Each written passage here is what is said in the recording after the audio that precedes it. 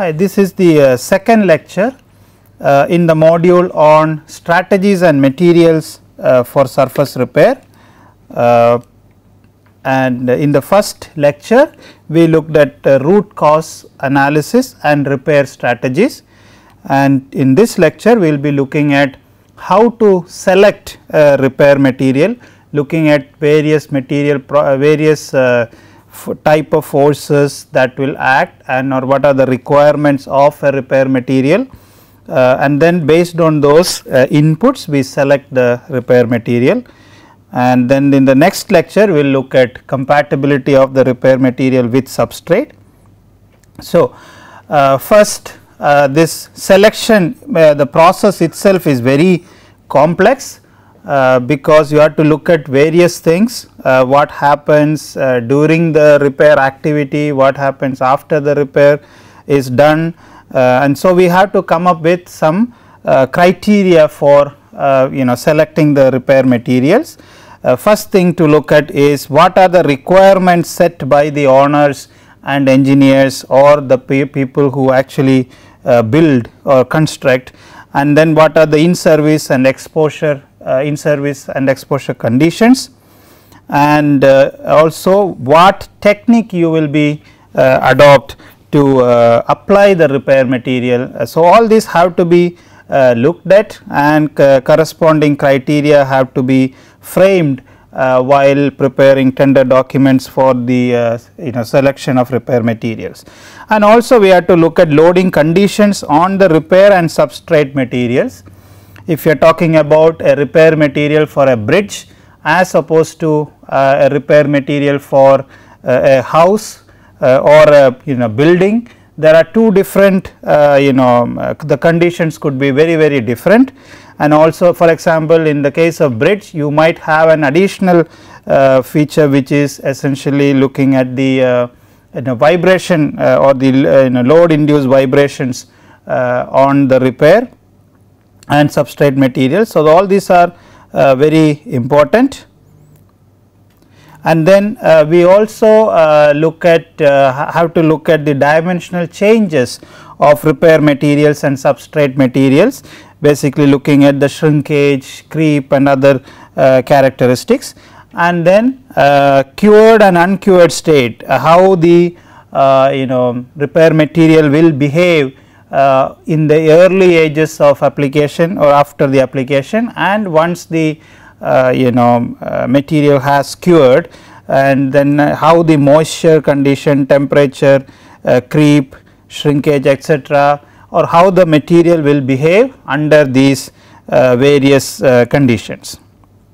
And then finally, after looking at all these performance requirements and looking at comparing properties of different materials, we have to really look at the cost. Cost is also very important, and how they perform in the long term, not short term, but long term, because that is a whole game. We have to be good enough to select materials which will actually perform good in long term, not just for a couple of years after repair.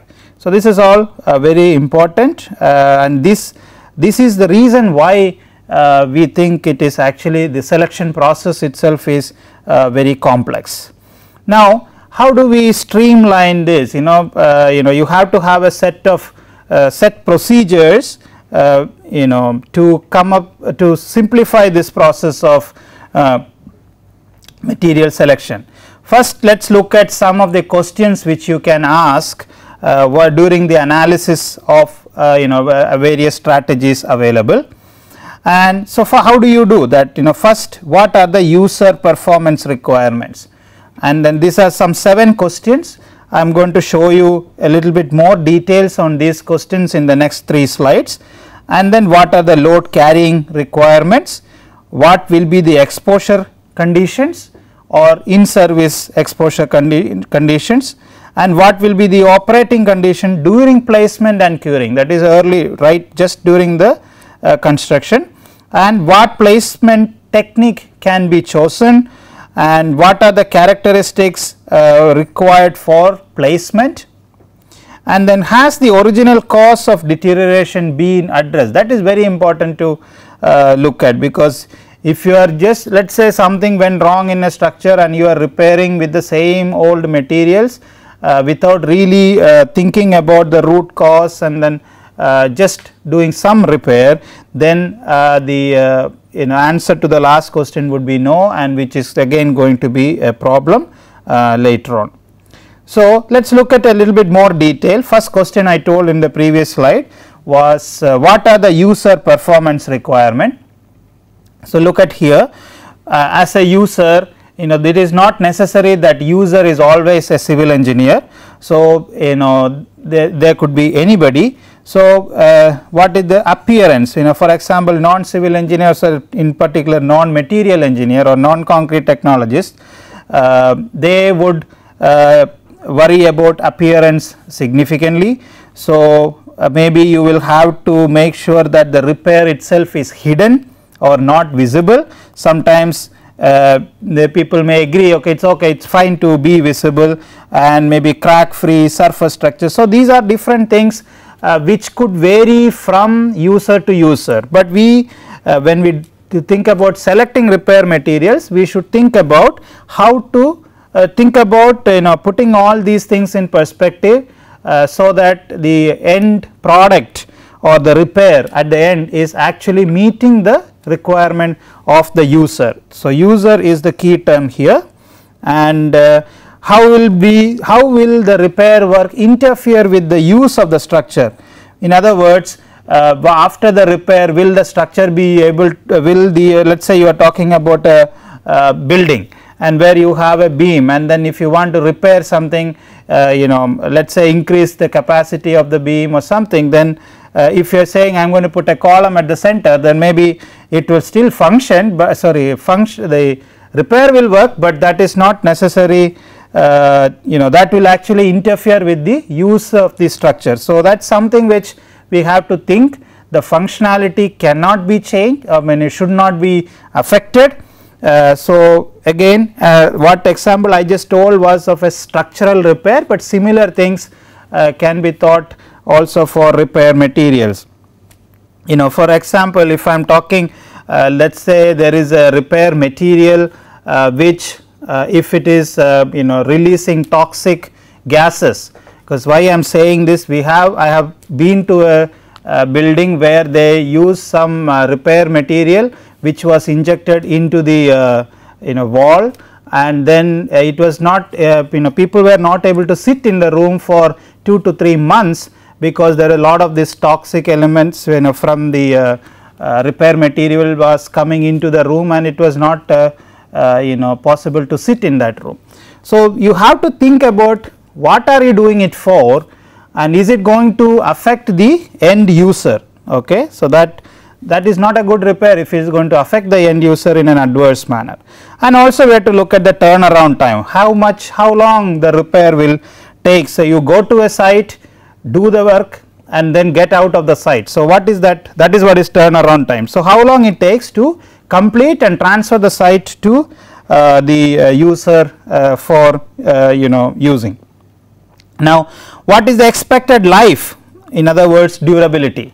Is it that you want to repair this and then you expect that you can every 5 years you can actually afford to go and repair again, or you want no more repair and one time and get it done in a good way at first time itself, so that we can really say it is a long or durable repair. So, that means looking at the maintenance interval, how frequent you can actually go and maintain. If it is an important structure and then where you do not really want to interfere with the functionality, maybe the maintenance interval should be kept as very long. And what is the tolerance for a repair failure?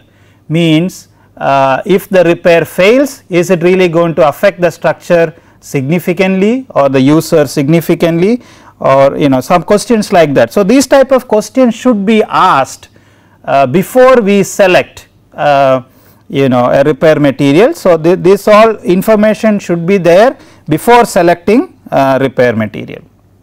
Now, we also have to look at what are the load carrying requirements. In the previous slide we looked at what the user requires.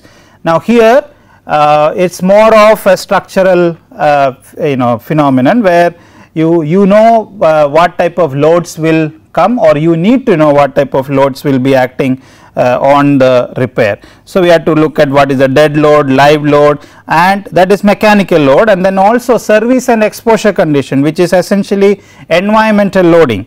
So what type of immediate atmosphere is there for the concrete structure? For example, if I am talking about a chemical plant, then definitely this condition is going to be very important. If you are talking about an ammonia plant or any chemical for that matter, you have to see what that repair material will be exposed to, that is something very important.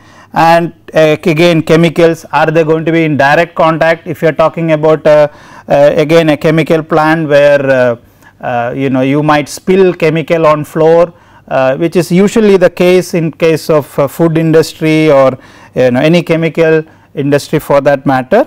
There will be a lot of toxic which will be thrown onto the ground, and then you might have some concrete elements also there. So all these things we have to look at. And if you are talking about external exposure, UV exposure is something which is important, and what moisture condition and temperature conditions, and if there is any external loading coming, then we have to also consider those. In that particularly, you can think about all these. Again, this external, both mechanical and chemical or environmental loading are included. Okay. So these load carrying requirements and or basically mechanical and environmental conditions have to be assessed. And then what about the conditions during placement and curing, that means in the early time, and then what about the placement techniques, what type of technique should be adopted to place the repair material, and then also looking at geometry configurations. What will be the operating conditions?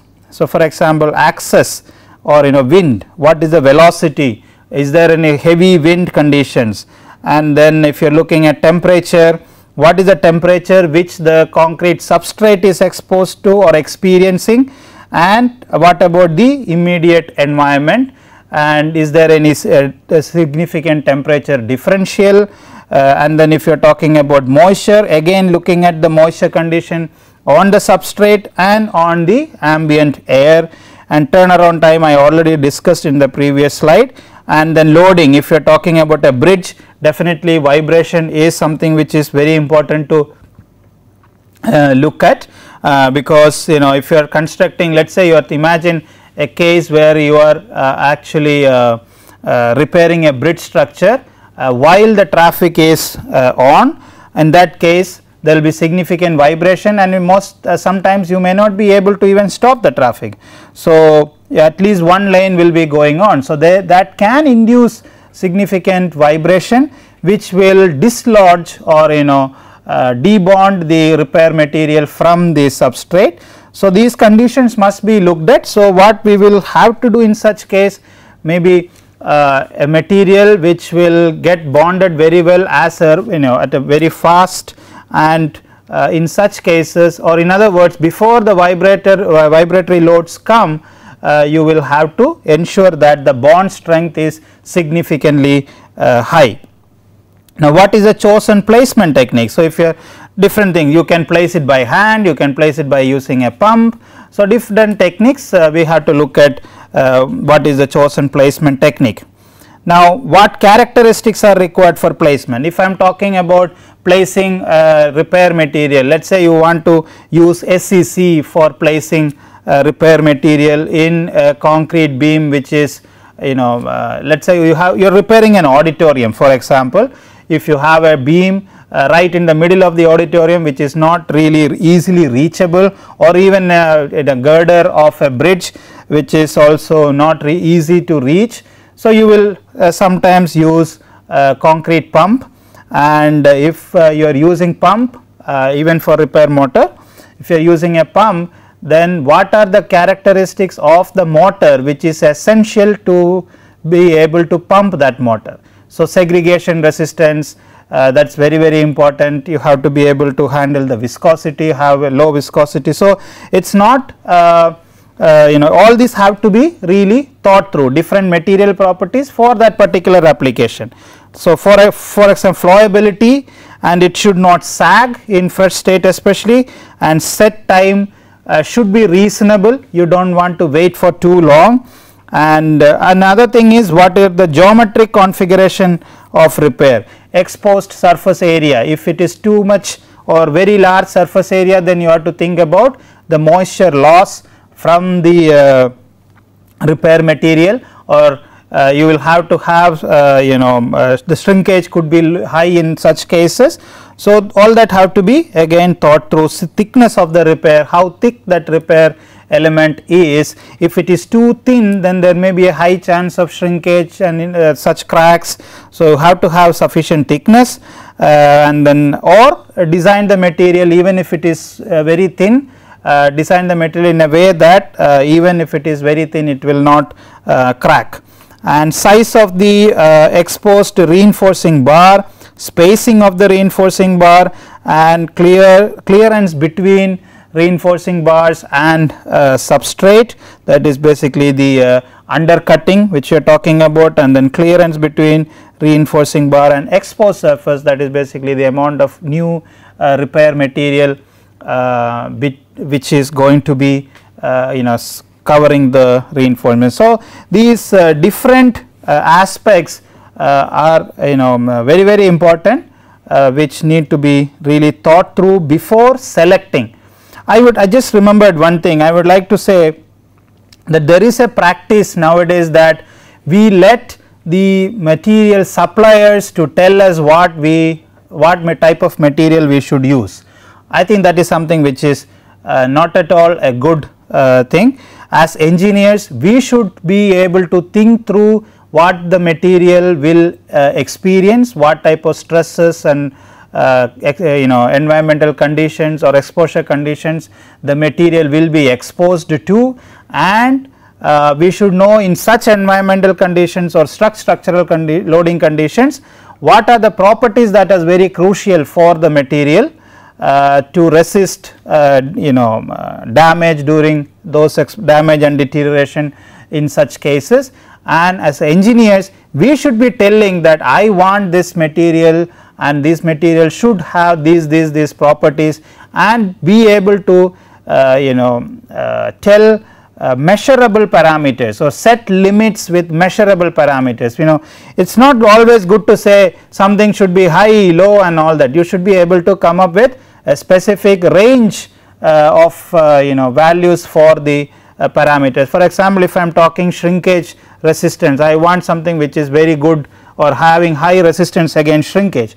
I should be able to say what is the upper limit and lower limit, or in quantitative terms. We cannot just simply say it should be highly resistant against shrinkage. High for me may not be high for somebody else.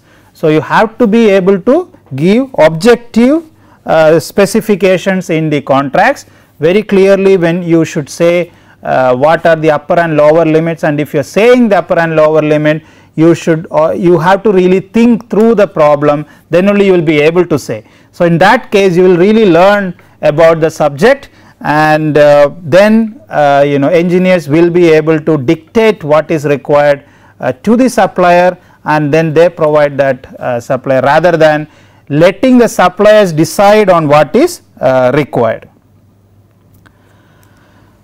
Now, material selection process, one more questions for repair strategy. Okay, 3 questions, main things. It is again in similar lines with what we already discussed, but put it in a slightly different way, because here we are talking about the strategy. So, what properties are required to meet the conditions and requirements is exactly what I just mentioned. We should be able to, engineers should be able to decide on the properties and their magnitude to meet the condition requirement. I am just going to write here and the magnitude, or upper and lower limits, upper and lower limits, And also another thing which is very important is when we say these properties, they should be measurable parameters, okay, measurable parameters, because whatever we say this, it's when if it is a loose term, then it's easy for anybody to interpret in a different way, and then the end result is not always as expected. So when you put things as black and white, I want to measure this property or this parameter, and then these are the numbers, the observed results should be between this and this. So things are very clear, and so when you set a demand to the supplier or the manufacturer, they will actually meet the requirements. Most of the time we do not tell exactly what we need, so then they just try to sell what they have.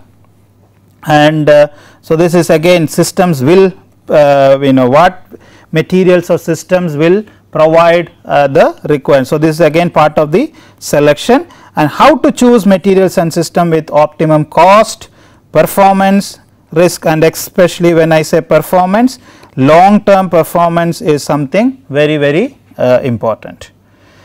Now level of influence, if you are talking about different service or exposure conditions, like I said, exposure to the sunlight, you can think about UV exposure. If it is exposed to chemicals like gases or liquid, especially it is very important when we talk about either a pipeline or a chemical plant, where the concrete elements might get exposed to different gases or a liquid.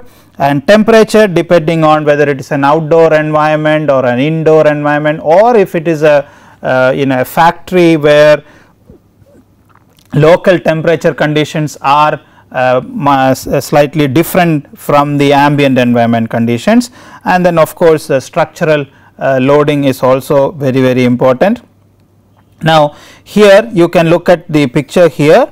If surface defects are very important to handle, then you can provide a surface coating, and then so that is, let us say, level 1. And then the repair material effects, if you are talking about this black arrow here, which is again talking about the repair material itself.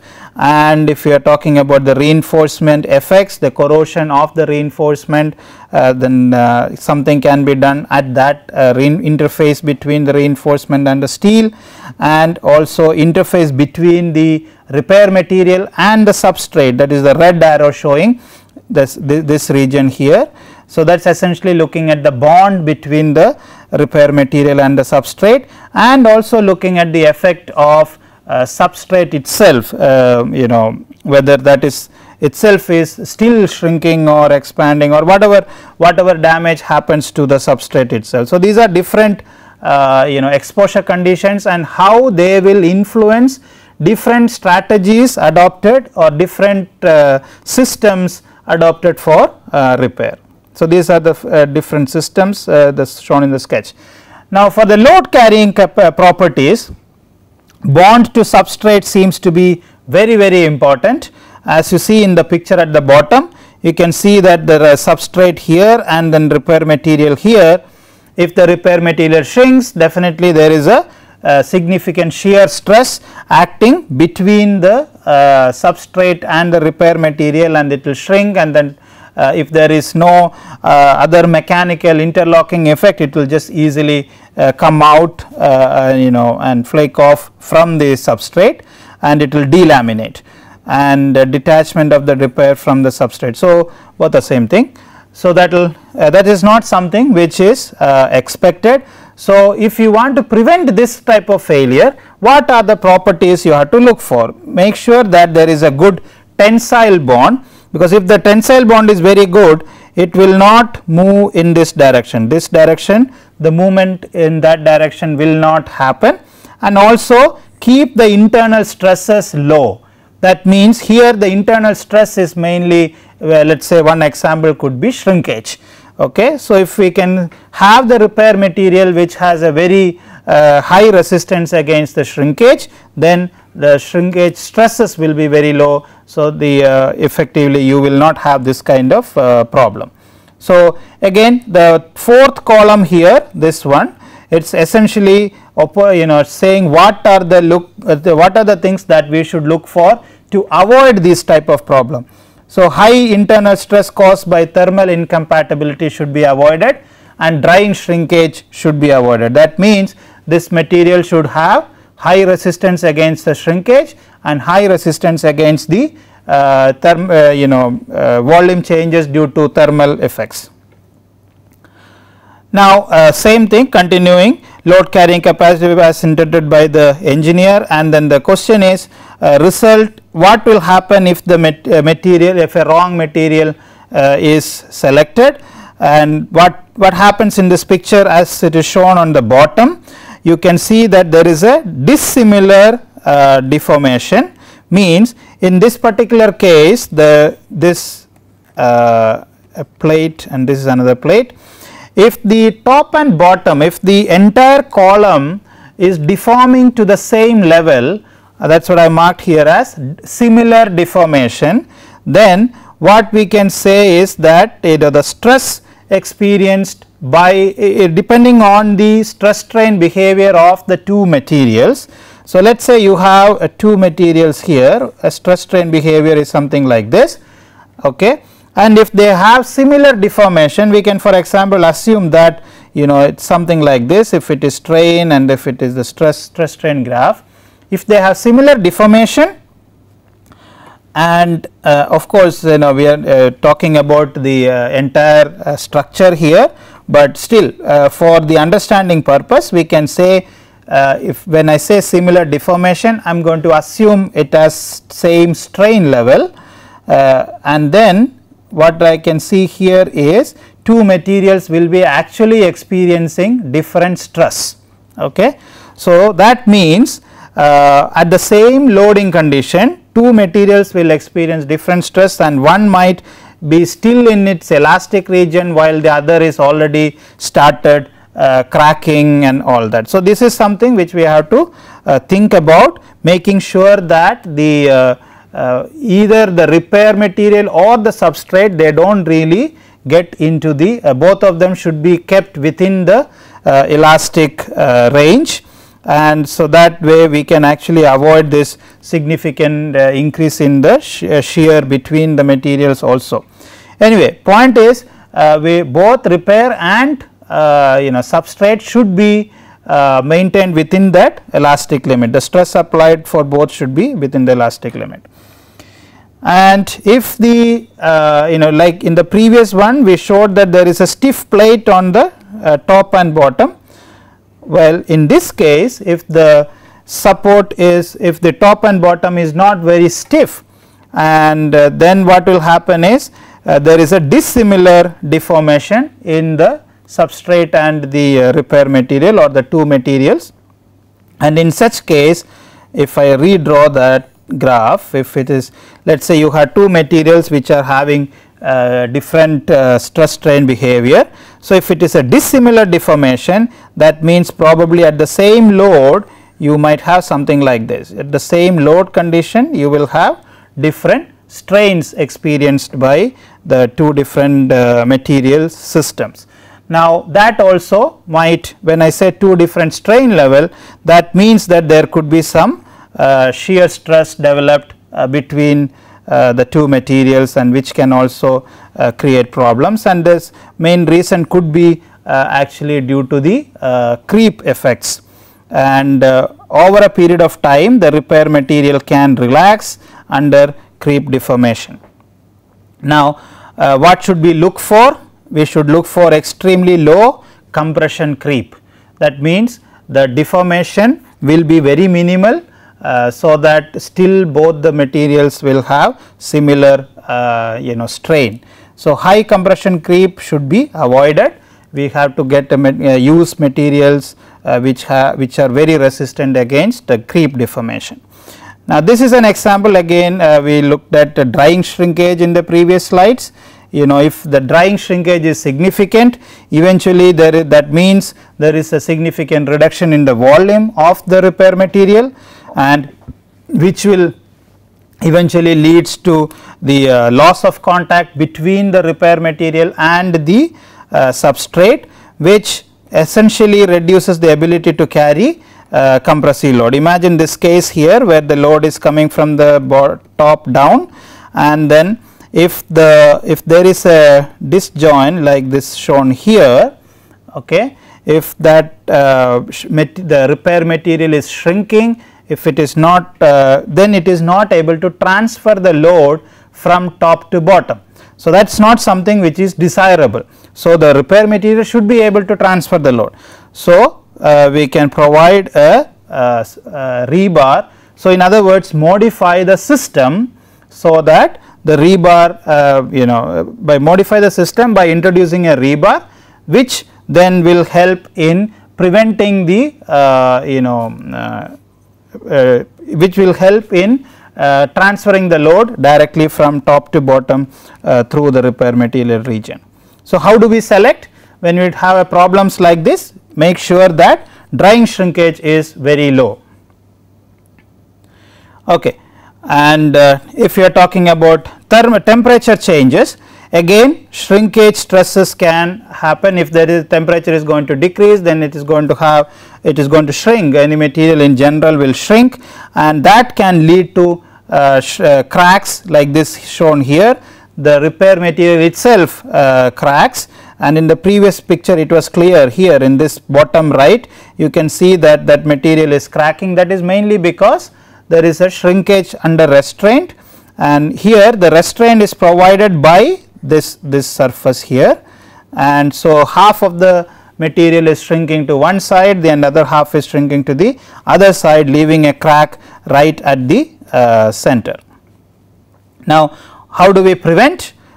You get materials which are having equal coefficient of thermal expansion as compared to that of or coefficient of thermal expansion of the repair material and that of the concrete substrate should be similar, then you will not have any issues like this.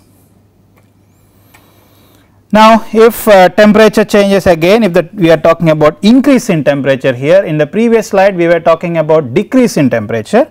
Here when temperature is increasing, the repair material might expand, and this expansion will induce stresses onto the surrounding substrate, and when it reaches a point where substrate cannot take any more that compressive load, compressive stress which is coming from this. So, what will happen? It will pop out, okay, it will pop out, and then the concrete will again get damaged.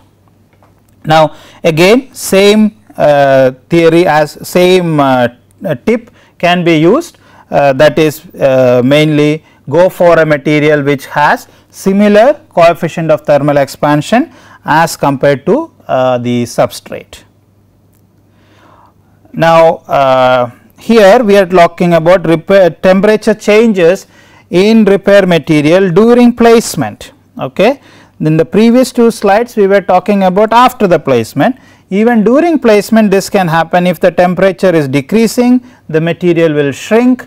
Again, how can we handle that? Because use a low exotherm during placement and curing. That means the heat, the rate of release of heat should be low, and that will help in keeping the material or help in preventing the material from cracking. And we had discussed this also in the earlier slides on thermal cracking, etc.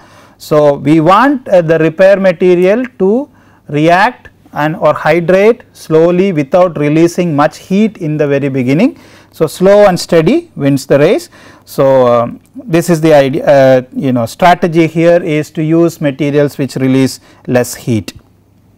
Now, atmospheric gases and exposure to moisture. Let us say talking about a power plant or any chemical plants where gases present in the near surface of the concrete could actually lead to corrosion, and also moisture condition. If it is very wet, for example, if you are talking about a power plant where you might have in the cooling tower you use salt water, and always the structure is entirely in wet condition. So, this has to be looked at and very important, and how we handle such case, because we know at the time of construction itself we know that the exposure condition is going to be like this. There will be moisture and salt water is going to be used in the cooling tower. So, or whatever the chemical plant. So, we know what the exposure conditions are going to be, and we have to prevent those elements like moisture and these chemicals from entering into the concrete. So, how? We have to go for a low permeability concrete, especially at the surface you cannot allow the concrete to enter, okay, or even there should be no cracks.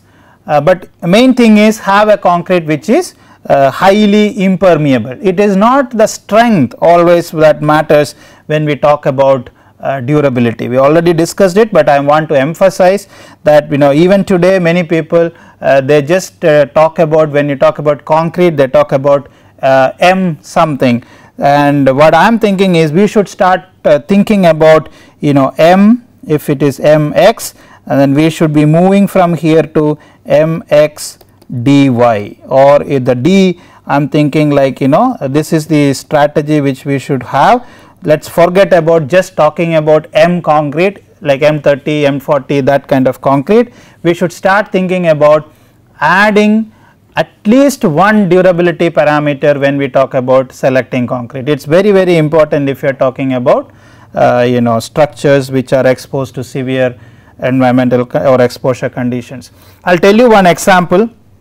I know there are cases where cooling towers are made, and then this particular example I am talking, a cooling tower which is made with about 50 crores of rupees, and then within about I think 6 or 7 years going for a repair which again cost about 30 crores. So, that is something insane, like it is too much of money to be spent, and at the time of construction it is not that we did not know about durability and corrosion, etc. So, it is high time that when we talk about especially large infrastructure projects, we must start thinking about enforcing durability parameters or enforcing the use of this concrete which are which can be really give long lasting performance.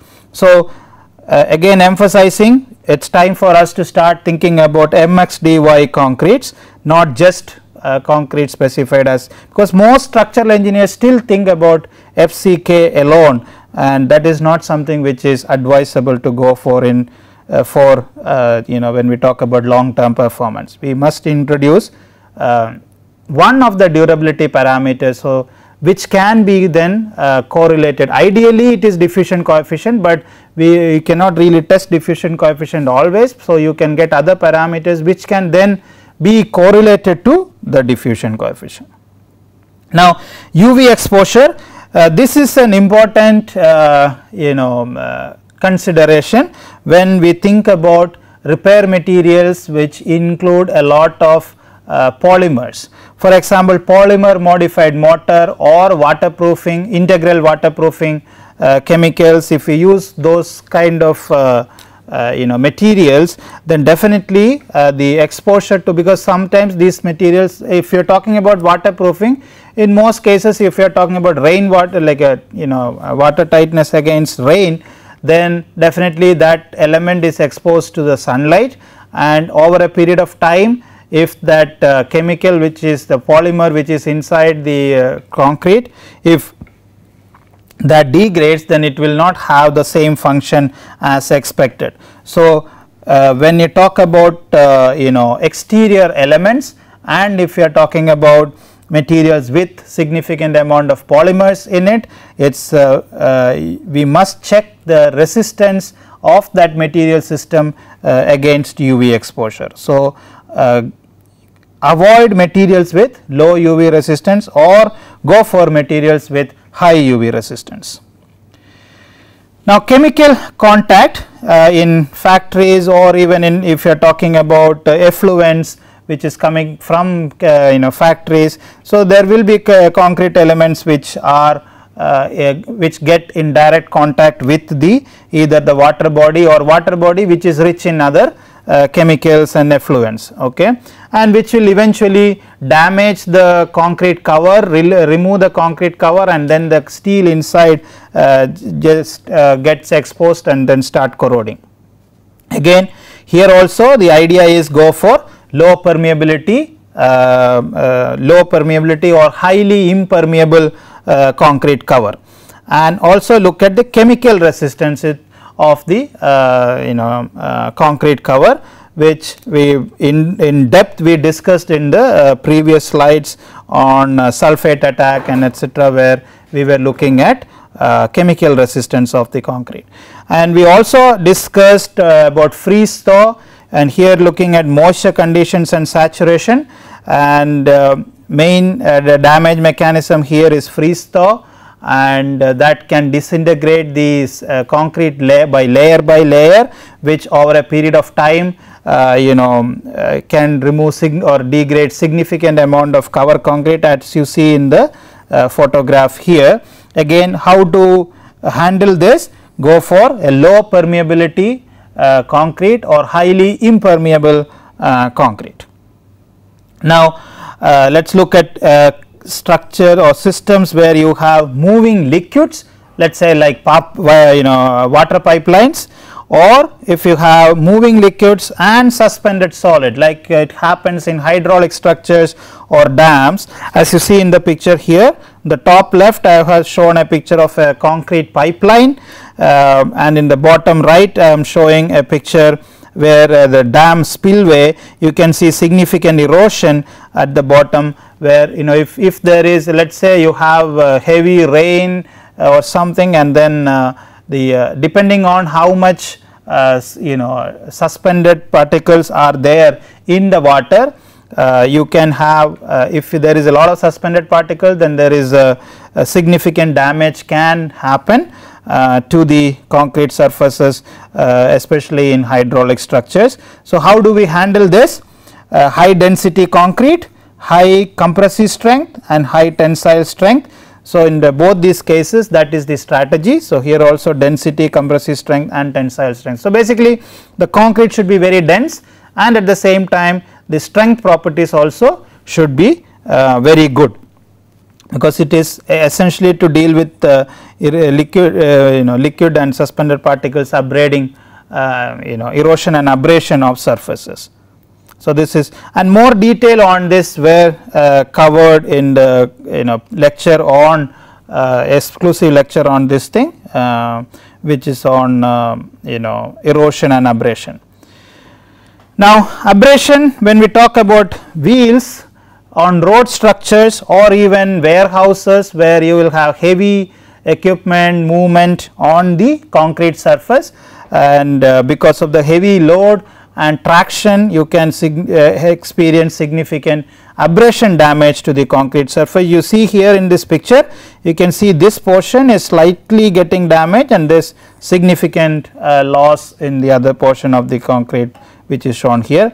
Again, go for high density and high compressive strength. So, density and compressive strength are the key for ensuring that this kind of damage does not happen, and at the same time we can in the detailed lecture on this, we discussed that there are many other things also which we look at, where basically we look at the size of the aggregate and the strength and how much is the paste content, different things we looked at, and it is possible, and also looking at smoothness of the surface, especially when you talk about erosion or cavitation. So, all these have been discussed in detail, and I will request you to actually, when you look at one PPT, if there is any connecting images or principles, please go back and then look at the other videos also. That will help you to really understand the science behind and then be able be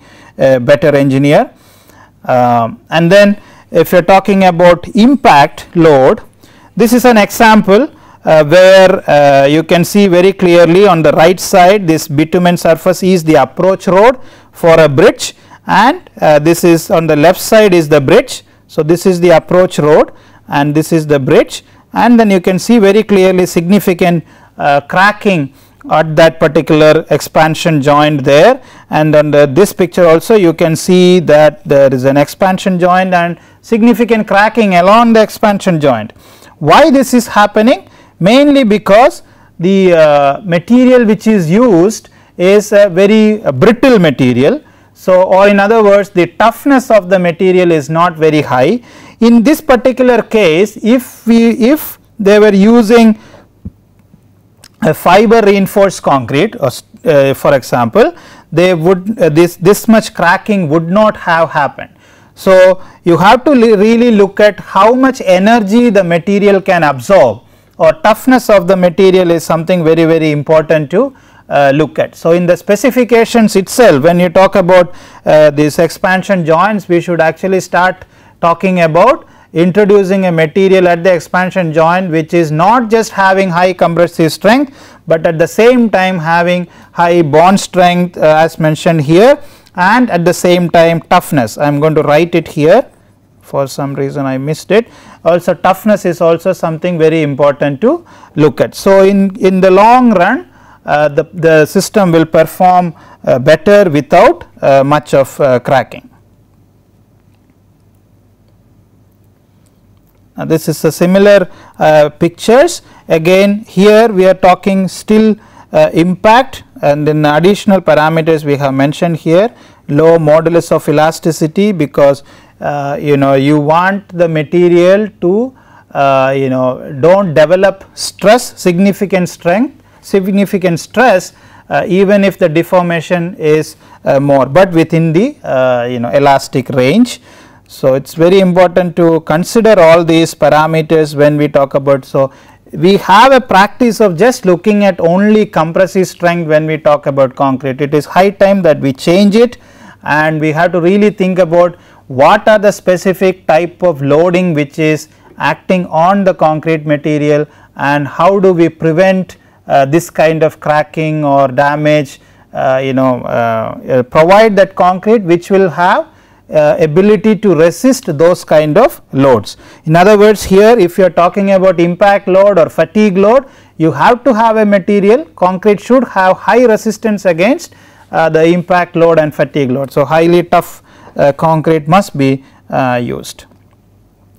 Of course, turnaround is something very important, turnaround time is very important, especially when we talk about construction at let us say you are talking about construction in a city center, and there where you really cannot close the traffic for long period of time. So, if I can get like say 6 hours of time from midnight till early morning when people are sleeping, so we can actually get the construction done, and by the time the traffic is on in the morning, the structure already has sufficient strength. So rapid strength gain is very, very important in such cases.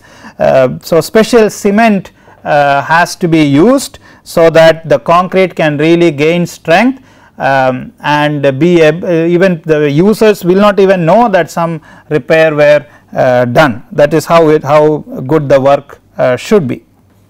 So let us look at one more property of constructability, which is flowability. In this case, in the sketch shown here, you can see that there is a formwork. Imagine this is the case of a beam repair. You have a formwork here, and then you are pumping from the bottom. So you pump like this is the inlet, you pump like this, and then the material is repair material is supposed to go in and then fill these spaces, okay, inside the formwork. Now this material, if it has to really fill it up, it has to be a flowable material, not high, I mean depending on the case, sometimes you do not want too much flow. So whatever is the required flow, that has to be decided earlier, and that much flow has to be the material should have that required flow properties. How can we achieve? Provide a material which is having high slump, but also at the same time with low segregation. I am going to write here high slump, low segregation. This is also a very, very important parameter. And how do we usually achieve this? Use small aggregates, fines and round shape aggregates, so that the material flows very well, okay. And in one more another property which is sometimes required is constructability without there should not be significant sag. In other words, in such cases we usually go for a material which has high cohesive forces, or the material the cohesion is very high and at the same time adhesion, which is the bond between the repair material and the substrate, is also very high. An example of this could be something where imagine a case where you have a roof and then you are actually doing the patch repair in the roof.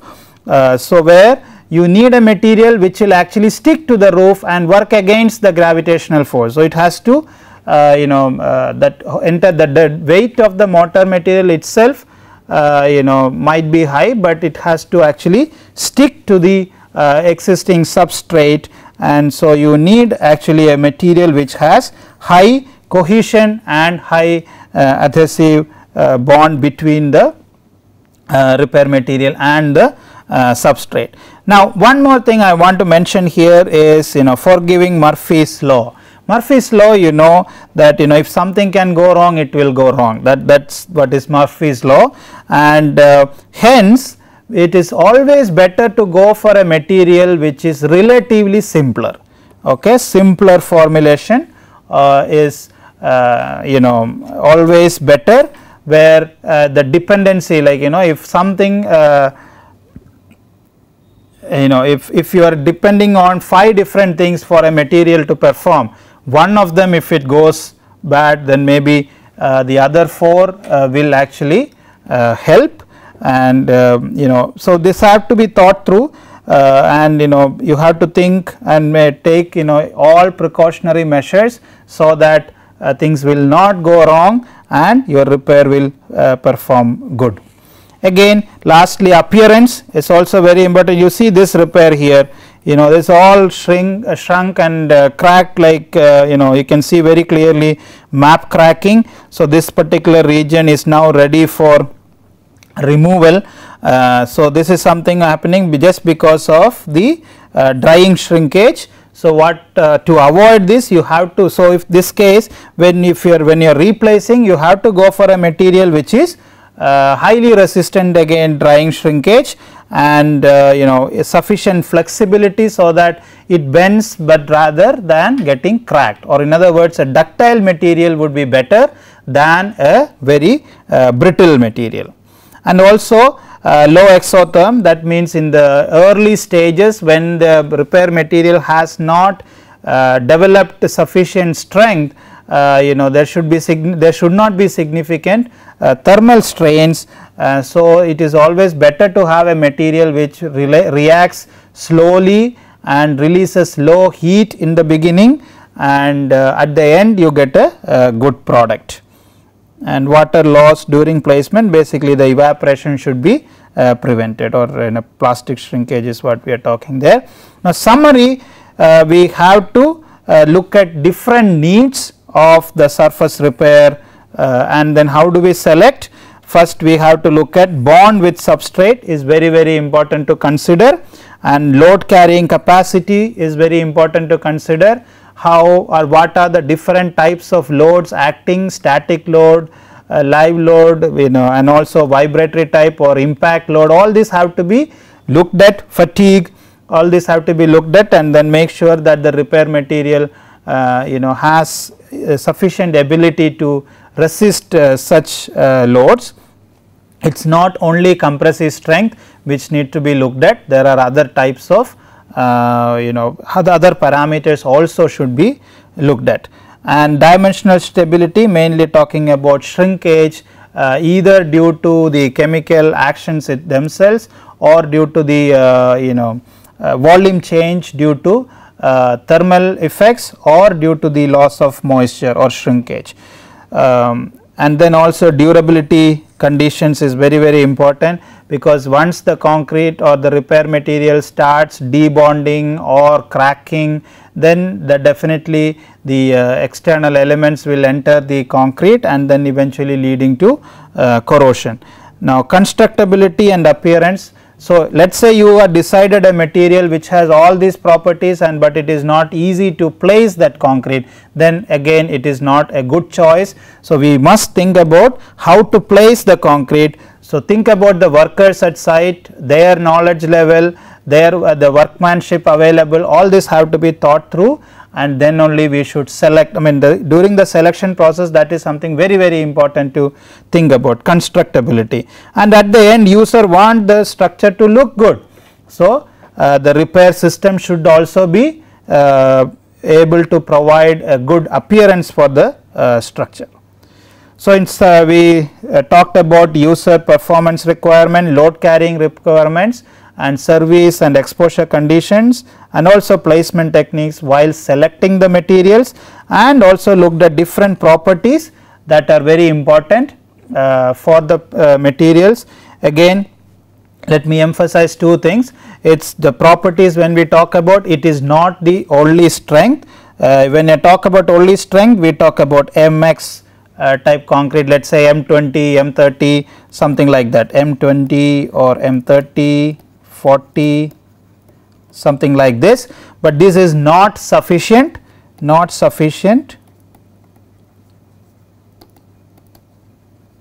We have to think about now talking about MX DY type concretes, and the DY is basically looking at the durability parameters which will reflect the durability of the concrete, and D stands for durability here. So, whenever we talk about M something concrete, we should also start thinking about MXDY concrete. I am introducing a new term here, but that is something very interesting, and hope this will make us think a little bit more deep into more deep when we think about selecting materials and thinking about various properties of the material. And this durability is not just talking about chloride ingress or carbonation, I am saying even fatigue resistance, even toughness, all these things which really lead to the long term performance of the structural system, that is very important. And so, we have to think about this MXDY concrete, and D could be durability. D stands for durability and let us say long term performance,